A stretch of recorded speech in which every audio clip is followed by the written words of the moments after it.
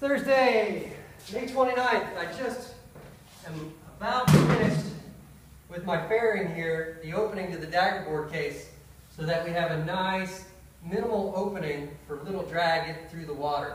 We're going to be racing this bad boy, and we want her to go fast.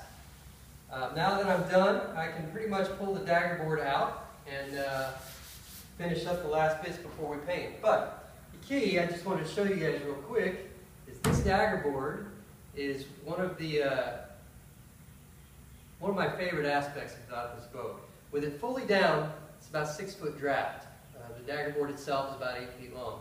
The top couple of feet stay inside the boat. And there's a case that goes all the way to the top. And so there's no exposure to the inside of the hull to water. It's fully enclosed. When you're in shallow water, you're going to want to take it up and motor around. When you're in deep water sailing, you're going to have it down so that you can maintain your directional stability through the water. It's going to be rigged up to a single purchase block, which is down here for downhaul, and then uphaul it's just straight up.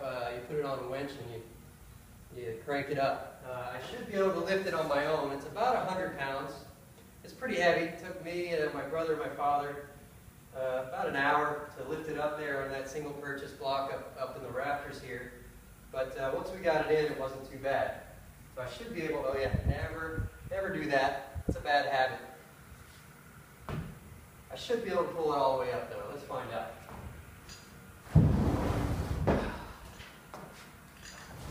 There we go. Now, I'll just let her back down slowly.